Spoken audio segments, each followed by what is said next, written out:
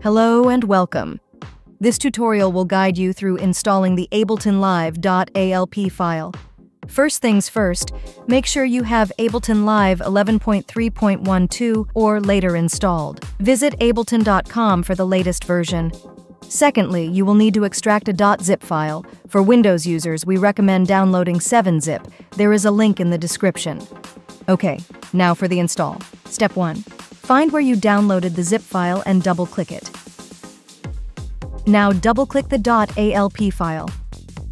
Once Ableton has opened, you will see a message saying, "Preparing installation." A window will open asking where you want to install the Ableton Live project. It is a good idea to put this where you usually save your Ableton Live projects, but it can be anywhere you want as long as you know where it is. Once Ableton has finished extracting, go to the File menu. Open.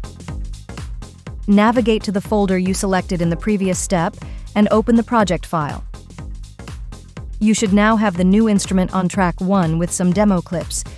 You can experiment with the clips and snapshots we have included in the project.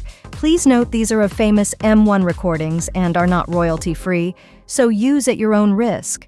Lastly, you can save the instrument rack to your user library for easy access.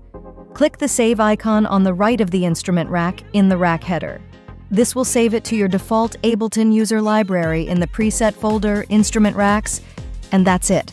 Thanks for watching. We hope you enjoy your new instrument.